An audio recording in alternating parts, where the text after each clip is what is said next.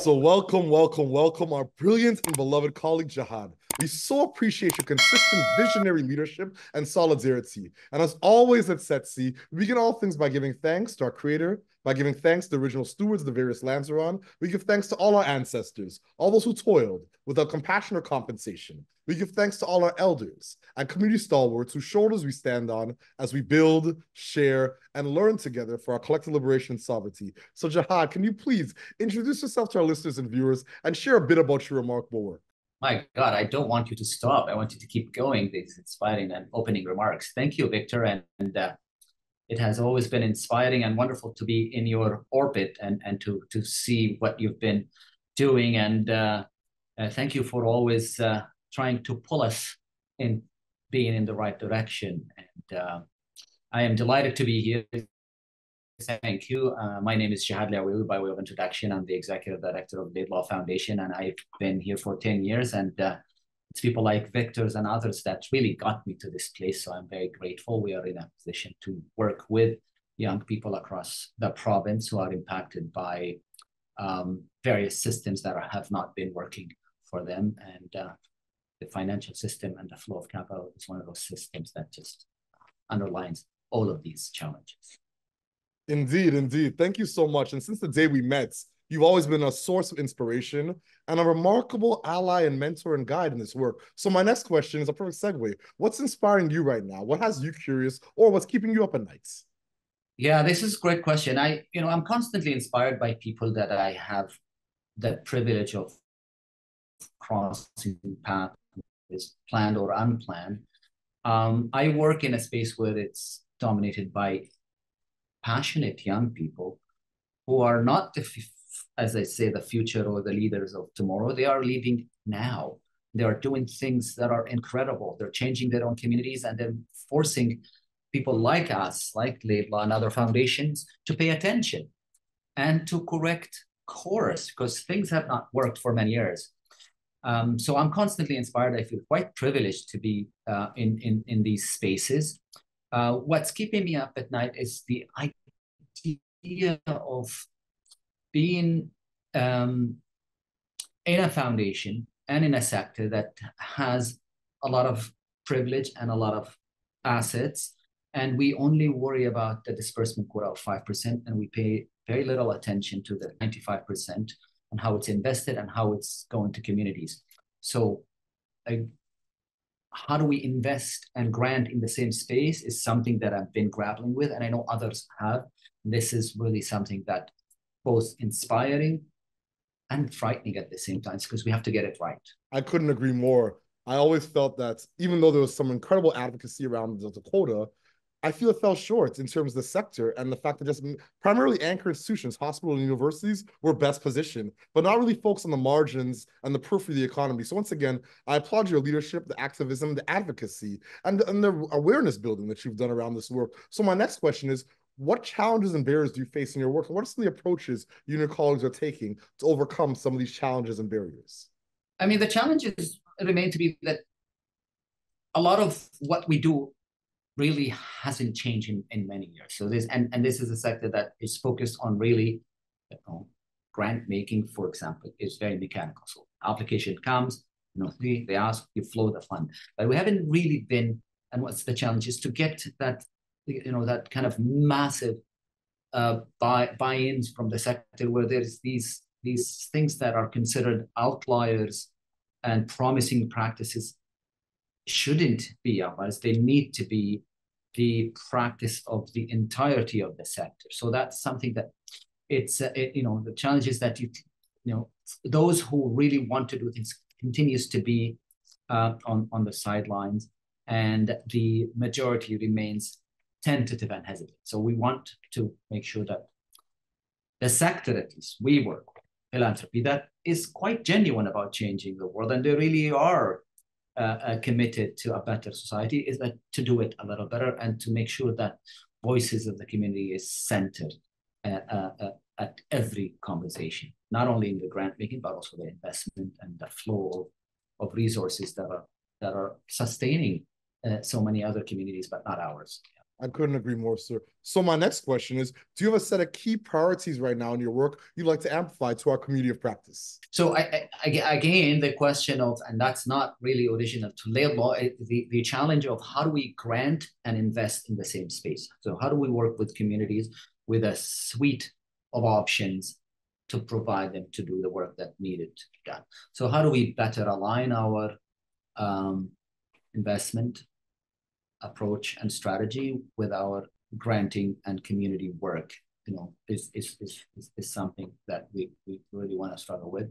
I think the partnership with the community, the advocacy of the community, we really believe that it is the voices of the community that will get us to do the groundbreaking work that needs to be done, because that's really who matters at the end.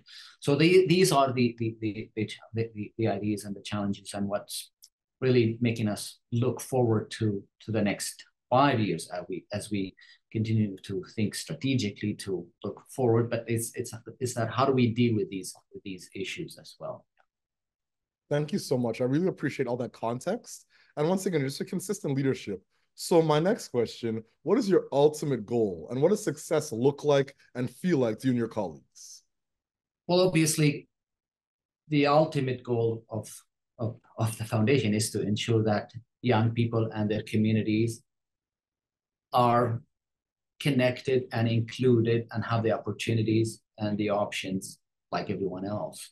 So that's really the very basic and quite simplistic approach. Our vision is for a society where young people who are impacted by the justice, education, and child welfare system are no longer held back by it.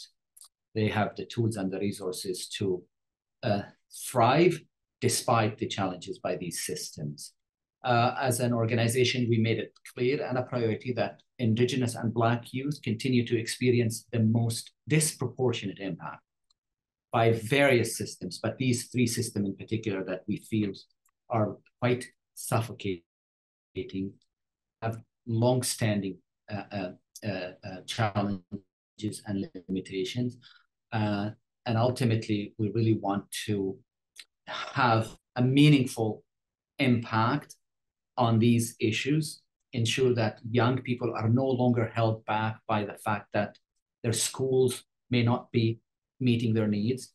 The justice system might have some inherent systemic challenges, and the child welfare system is designed with the best interest of not the kids in mind, someone else. So these are issues that we want to make sure that we advocate for. And ultimately, success looks like that every young person exiting the child welfare system exits to an opportunity and is ready. And every young person who has an experience with the justice system gets a fair chance at getting the help and the support they need. And the education system works for everyone, and it works greatly for everyone, not just for some. So that these are the ultimate. In terms of how we manage our portfolio and our assets, which is our biggest really leverage, is that our ultimate goal is to ensure that our assets constantly and at all times serve our mission and purpose. And that's really, to put it mildly up, there's no other exception to that. That's incredible. Incredible. Absolutely incredible. And I feel when you look at those pillars that Laidlaw has had for quite some time, it really centers justice, access, inclusion, diversity, decolonization, equity. And I love the way you framed out that piece around the capital, because a lot of times there is this notion that large asset allocators or folks that are leading endowments don't have an obligation to young people or to the mission vision. There's almost like this mission drift that happens often. And I love the fact that you're always able to center those key pillars and the targeted demographics that you want to engage that are obviously being disproportionately engaged by systems that are a lot of times oppressive, and very problematic. So once again, I just applaud your consistent leadership and all that you're doing on behalf of so many. So my last question, do you have any closing thoughts or calls to action for our listeners and our viewers? Well, I think the call to action is that our communities have to really pay closer attention and demand more from institutions like Laidlaw and others. Demand more accountability, demand more responsiveness and relevance, and to ensure that what we are doing and saying is meeting needs, and not just because we think that's what the community needs, but also the allyship and the friendship, of the community is important to check in with us, to ensure that we are also getting our inspiration and learning the magic that is happening around our communities that sometimes in these roles we feel a bit disconnected from. So just to continue to insist on us being connected is also, and this is also an invitation for people to reach out, connect, and include us in their incredible work that is making a difference in the lives of so many people on the ground. So we want you to force us to bring philanthropy to the field.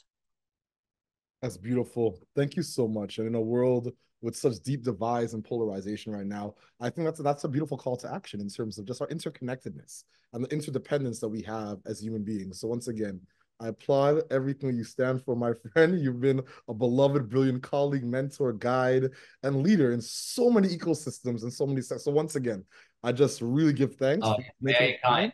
Victor, thank you. Thank you for the opportunity. And I'm always inspired by your presence, by your incredible wisdom. For a young person, you really exude so much wisdom and love, and I really appreciate that. So thank you for including me in this opportunity and providing me the chance to speak to you and to your listeners. Thank you, my friend. I appreciate you. And as always at Setsu, we close this interview, this conversation, the way it began, by giving thanks to our creator, to the original stewards of the various lands around, to all our ancestors, to all those who toiled without compassion or compensation. We give thanks to all our elders and community stalwarts whose shoulders we stand on as we build, share, and learn together for our collective liberation and sovereignty. Thank you so much, Jehad. I appreciate you. Thank you. This is the best Monday morning conversation I've had in years, so I appreciate it. Thank you, my friend.